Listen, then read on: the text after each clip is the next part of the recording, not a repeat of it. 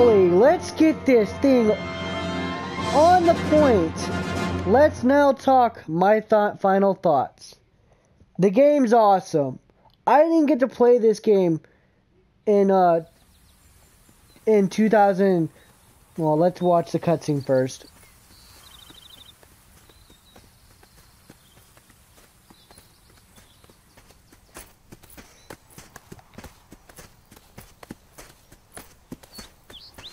Now what do we do?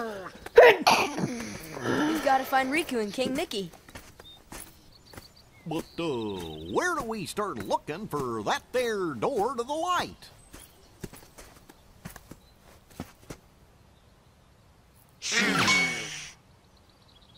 Huh?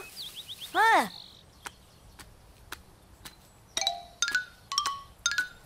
Pluto?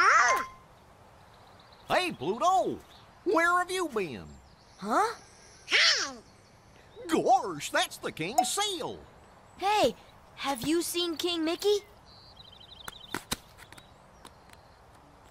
Yep. Guys, let's go!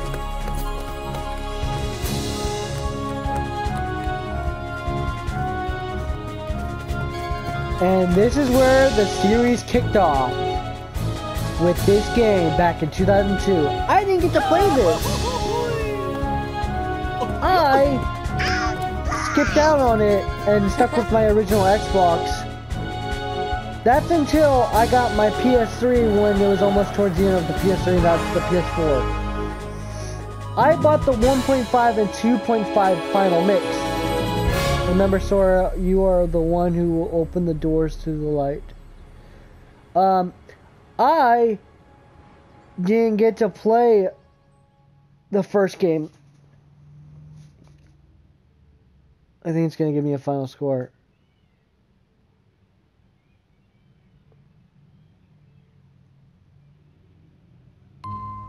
I didn't get to play this game.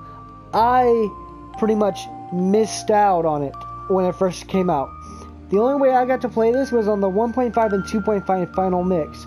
So I played the first 1.5, and because I remember I played the game before at my cousin's house, but I didn't get that far. I quit after I didn't know what to do in Wonderland.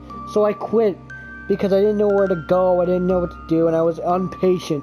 I was those type of kids that didn't play RPGs. I stuck with fighters and shooters. Until I got older, I played Shining Force and all these other tactical RPGs and Mass Effect, which was the action. That made me, let me try this out again, but this time I used I used to walk through how to do it the first time, where to go, collect the materials. The first time I collected materials, I didn't care for it. I just wanted to play through the story. But then this time I went through, this is my second time making the ultimate weapon. That was the fun part doing, was that ultimate weapon was OP as shit. So, yeah, this is my favorite game, and I cannot recommend you to play this. The series is good. It is long as shit too. I remember when this came out, everyone was telling me to play it. We were waiting to play the sequel when that was coming out too. But man, I remember when the third one was coming out. It took 13 years to get that third one to come out, and my god, what a fucking wait.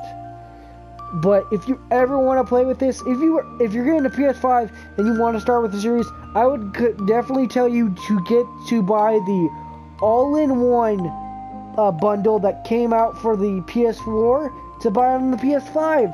Hell, even buy it digitally if you haven't played it. It's even on the Xbox. Yes, they ported 1.5 and 2.5 on the Xbox and 2.8 Final Chapter Prologue to let Xbox players even play it, because this was only a PlayStation exclusive until Sony broke it with the third game to make it compatible with the PS4 and Xbox One. So yes, I recommend this game to everyone. If you like action RPG, yes, the thought of Final Fantasy characters with Disney's characters, that's kind of weird. But yes, am I going to continue on with the series? Yes, I'm going to do it. But right now I'm going to take a break because I'm going to be getting my PS5 soon. So I'm going to be transferring everything on my PS4 to my PS5. So right now, I'll catch you guys next time when we do my next LP, which is Jak and Daxter 2, Jak 2, because that's going to be compatible with PS5. Shining Force 1, and I think the third one will be... What's the third one? It's not Resident Evil. Or is it? No, that's with Kingdom Hearts. And what's the third one? What is the third one? What is it? No, it is Resident Evil.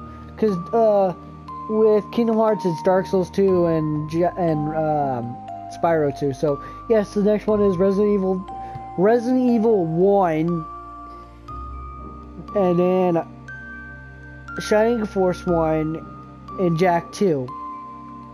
So I'll catch you guys next time when we go on my next LP. So yeah, see ya.